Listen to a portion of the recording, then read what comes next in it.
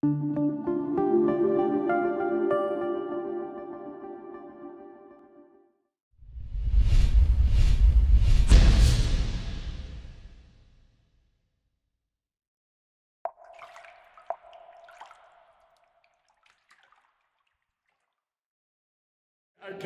so in the previous Ura Gyaku technique that I demonstrated, is I've talked a lot about this idea that prior to applying technique, whether it's punching, kicking, locks or throws, that we take the person's balance first or structure. What I see a lot of in a lot of dojos is, or training in general, is I see a lot of people stepping and the person steps going from one position of balance to another position of balance. Shinji is not out of balance here. He's just stepped, so he's regained his balance, okay? His structure is still solid.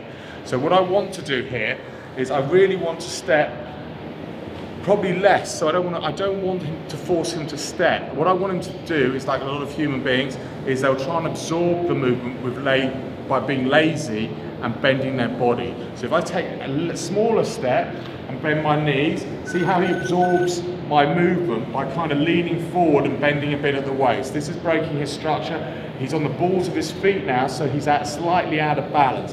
He might not feel massively out of balance, but it's significant. So then once I'm here, this attacks his eyes, and I force my thumb between his first finger and his thumb.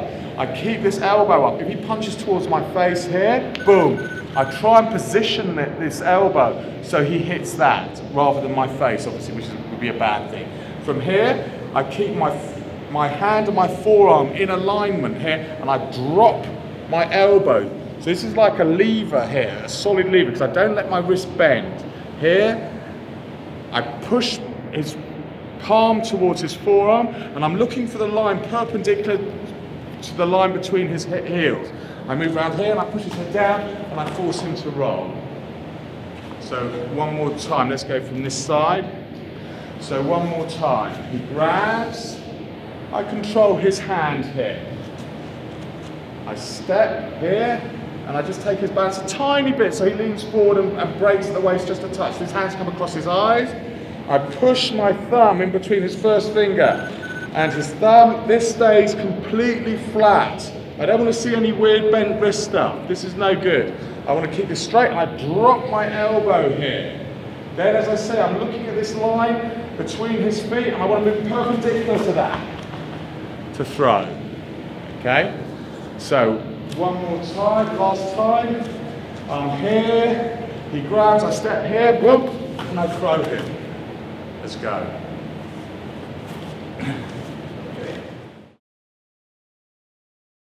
Going to come across his eyes, and this hand is going to force its way in between his thumb and first finger, and I keep the hand and the forearm tight. At the same time I do this, I'm going to drop my elbow, keeping this structure, and turn. Here, then I can come back, hook back into Gyaku and take him down. Going through here, keeping the structure of the wrist, or the hand and the forearm all in alignment.